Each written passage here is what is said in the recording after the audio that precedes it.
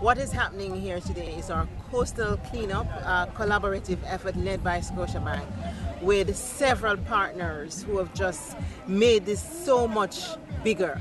In addition to Scotiabank, we have the Rotary Club of Kingston, and they have brought out the Rotaractors, Interactors to help, as well as Rotarians. We have the Solid Waste Management Authority here as well, led by Joan Gordon-Webley herself. We have the United Nations Environment Program, and we also have support. We have support from the JDF Coast Guard. They were able to take our telecrew, you guys, out on the water so that you could see what was happening on the shoreline.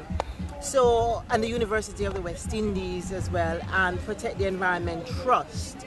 They are into recycling. So what we have been doing here is collecting plastics in a very systematic way. We collect everything plastic in tall plastic bags and the garbage in other bags. Protect the Environment Trust, the truck just went down and it's coming back, and they're going to start taking up those plastic bags with just plastic, and the solid waste truck is coming back to take up just the bags with garbage. So we have approximately 200 volunteers here, just as we had planned. We started from as early as 6:30, and they've been just collecting garbage. The interesting thing is that they didn't have to go far. We had groups of 5, and they were named after endemic birds, because we have a competition as to who can collect the most garbage. But they could just stand in the mangroves there and just pick up things around them. You didn't have to move anywhere because you were standing on garbage. Some of the things we've been collecting, styrofoam is the #1 pollutant out here in the harbor. You just see white, and even though we have cleaned up, you are still seeing white because there's just so much of it. Styrofoam followed by plastic bags, a lot of plastic bags. There is a lot of plastic tubs, containers, and old refrigerators. It's amazing what we have here in the garbage. So we have old shoes, old slippers, lots of little bottles with dyes we found that women use in their hair. It's unbelievable. Lots of diapers, baby diapers, lots of that. And the black Scandal bags. It's just unbelievable.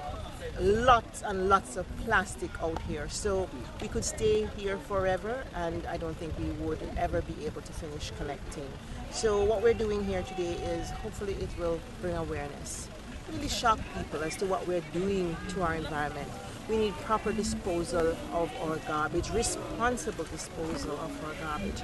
And if our garbage is not being collected, we keep it and ensure, call the people who are supposed to come and collect it, but never ever throw it in the drains or on the road for the rain to wash it down. Alright, nice. And I think that is it. Oh, one more thing. I remember you were talking to somebody and saying that what we have done today is just a little part of what the bigger problem is. Just give me a sentence along that line. Yeah, what we have done here today is just a little teeny beeny bit of what needs to be done. Because as you can see how long this stretch is, it's almost impossible to collect. And right along, intertwined in the mangroves, is garbage. So we have just made a little dent in what needs to be done. And it is not just in Kingston, but it's island-wide. And that is why on Labor Day, May 23rd, we want to take it island-wide, where all Scotiabankers across Jamaica can join with other groups to focus on coastal cleanup. It's very important that we do that. And then come September 17, we want to join with the rest of the world in International Coastal Cleanup Day. So we hope that by then we would have really heightened the awareness of water pollution, what we're throwing into our drains or rivers, and of course the Caribbean Sea.